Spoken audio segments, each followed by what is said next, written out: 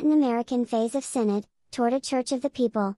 As the continental stage of the Synod in Latin America draws to a close, we speak with Father Ricardo Gonzalez, a member of the drafting committee of the Synod synthesis document. From the 17th to the 20th March, Synod organizers are meeting in Bogotá, Colombia, to draft a synthesis of the continental stage of the Synod in Latin America and the Caribbean. This document will be used as a basis for discussion at the upcoming General Assembly of the Synod of Bishops in Rome this October.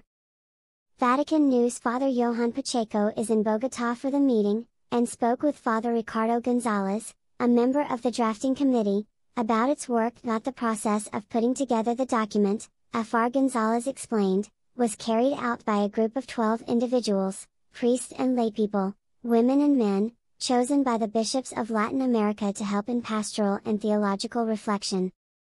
In drafting the document, he said, they drew on the material produced by previous regional assemblies, which had asked the faithful from across the region about their experiences of and views on the Church. Contributions from marginalized groups, indigenous Amazonian peoples and Latin Americans of African descent, were also added to the mix. All of this material, Fr. Gonzalez said, was prayed over and discussed, before a final synthesis was then produced.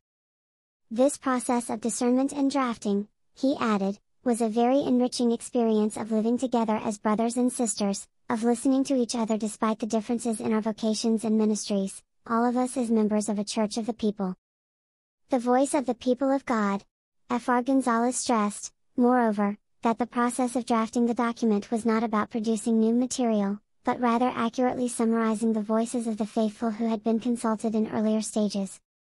We are not going to say something that has not already been heard, he said.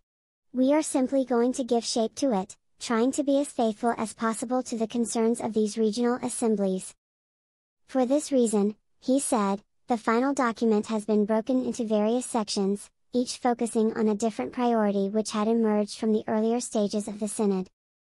The key here, Fr. Gonzalez said, was to identify the constants, the points which emerged regularly from those consulted. The end goal, he stressed, was to produce a document in which everyone sees themselves reflected.